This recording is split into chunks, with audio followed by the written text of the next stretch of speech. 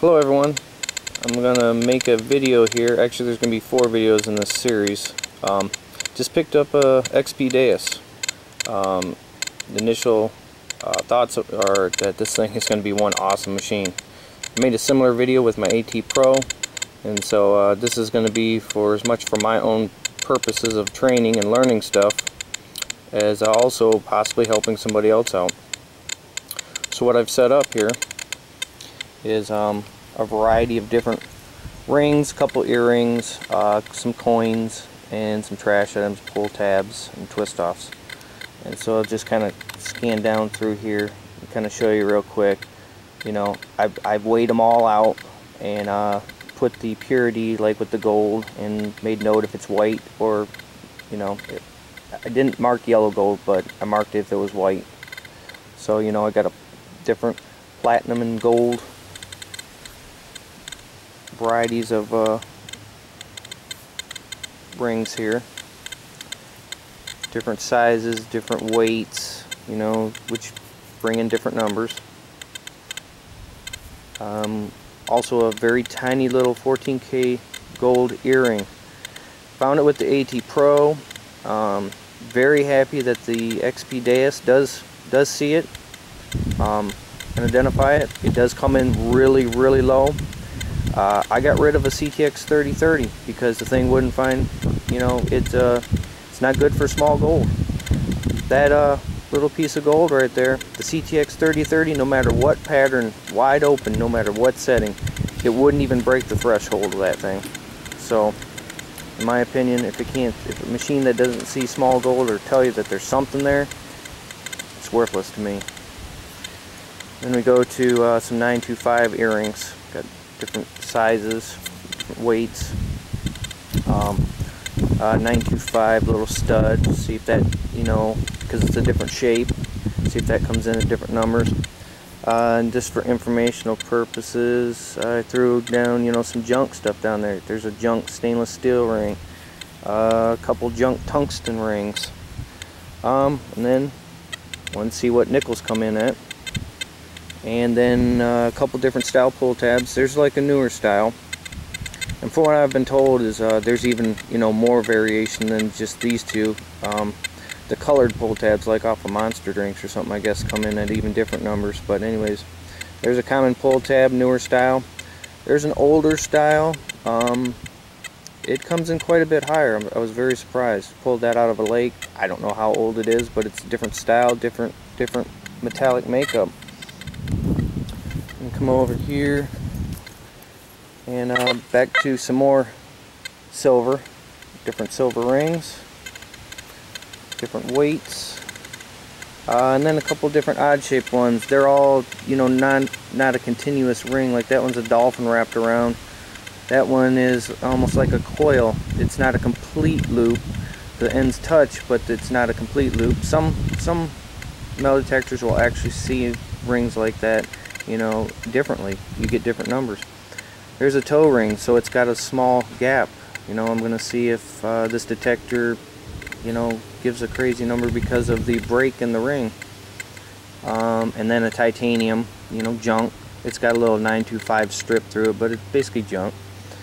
And then over here, I've just got silver quarter, like a 1967, so a non-silver quarter, and then a new state quarter. I want to see if where them fall. A mercury dime, a common, you know, modern day dime. Over here is the, shouldn't put them together, but it didn't, the 2012 nickel. See what that rings up as compared to like an older one. And then we get into some pennies. No wheat pennies, but I got a pre-82 copper penny, then like a 2000 penny, and then like a 2012 penny. And then we've got a round pull tab without the beaver tail, a round pull tab with the beaver tail still intact, and then down to some bottle caps. 3 different brands. See if there's a variation in, you know, in that. And then a slightly older one that came out of a lake that's just got some rust on it. See, you know, once they start rusting up, see what type of numbers that gives. the following 3 videos I won't go through all these details of all these different rings. This was just kind of like the introduction for the first video. So well, one nice thing about this that's great is the ability to pull it off and wear it, you know, wear it on your arm. You know, you can do whatever you want with it. It comes with a nice little holder. But what's making it real convenient right now is with the glare, which is horrible, and I couldn't figure out how to film this. I realized that, well, it's going to be a little bit difficult, but I'm going to hold it off of the stalk and going to hold it sideways so you can see the numbers. So we're going to get started. I'm just running in the basic one, and the only change I did is I bumped it from basic one is normally the 12 kilohertz setting, and I bumped it to the 18, or actually the 17.3 setting.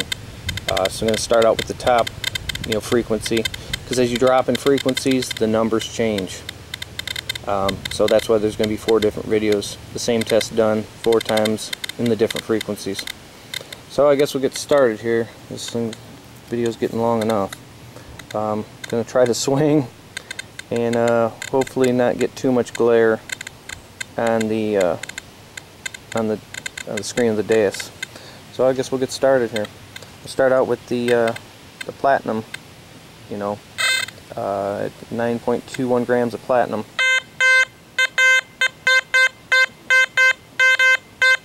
Okay, comes in at 64. We'll move on down to 5.98 grams of 14K white gold.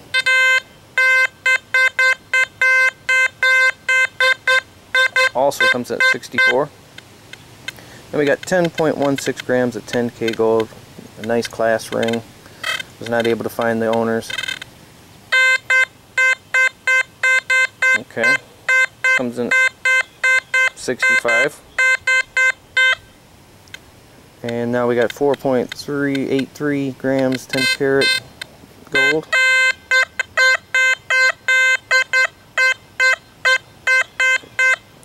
$73. There's a little bit higher. Then we move down to 2.73 grams 10 karat white gold.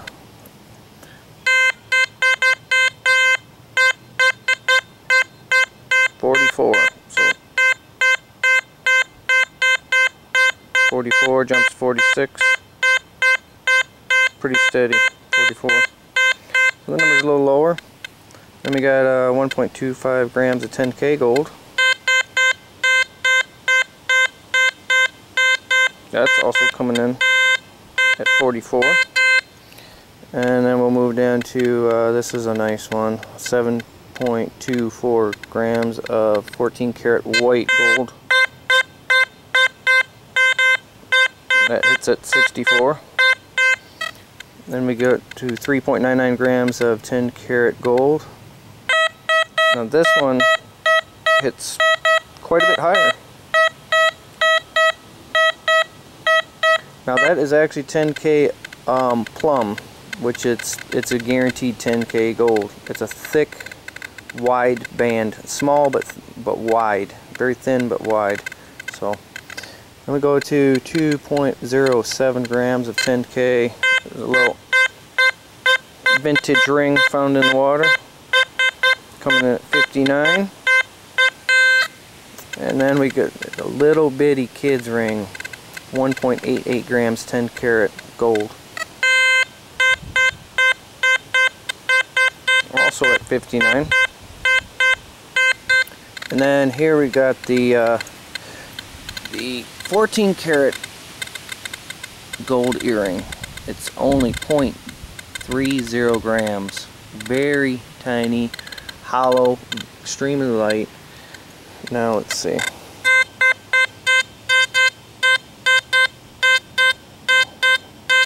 Jumps around a little bit, but pretty steady.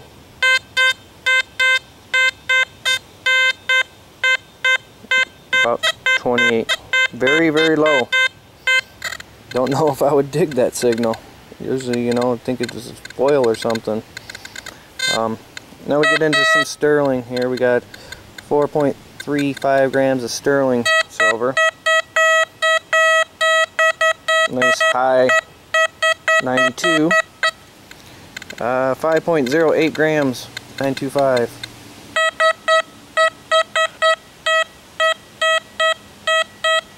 $91.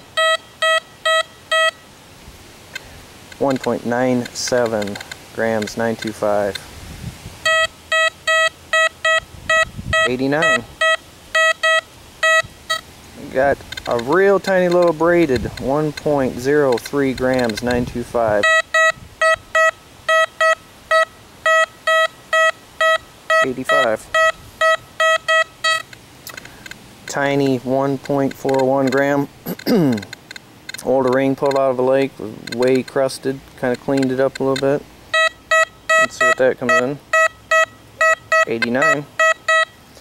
Now we got a 1.74 gram 925 stud earring. It's square, it's got little diamonds in it, so different shape.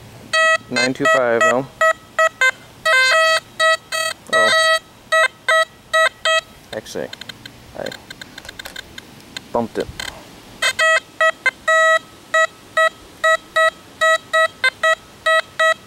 $85. Now we got some junk here. A junk stainless steel. 62. Now we got some tungsten. Two different sizes. This is the larger one, so about 82. About 4 grams lighter tungsten. 76. Then we got a common nickel, 72.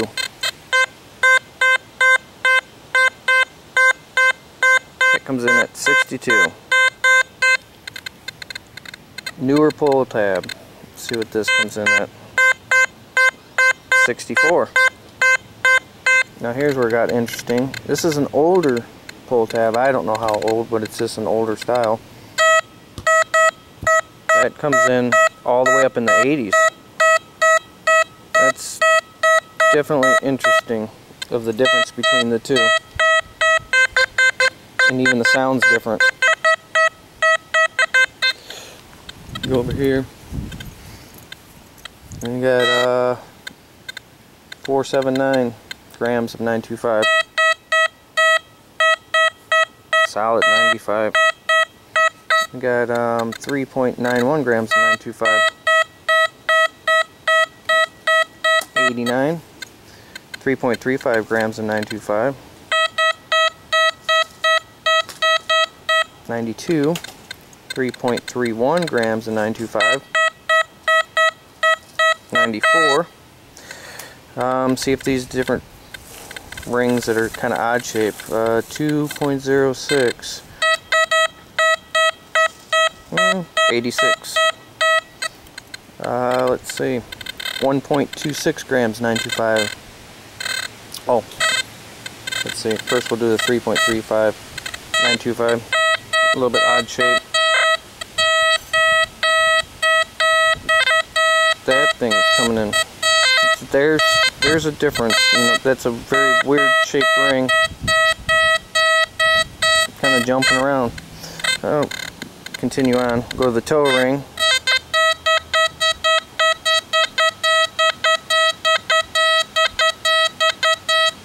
Pretty stable, 80. Then we'll get to the titanium.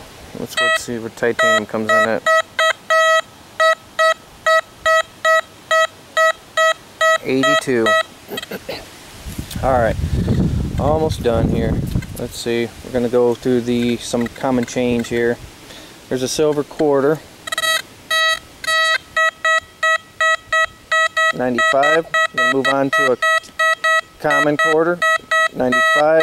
Move on to a state quarter. The newer ones. 92. So the newer one look like they might come in a little lower. A mercury dime. 92. A common dime. 91. Sorry, this is probably blowing the speakers off your computer right now.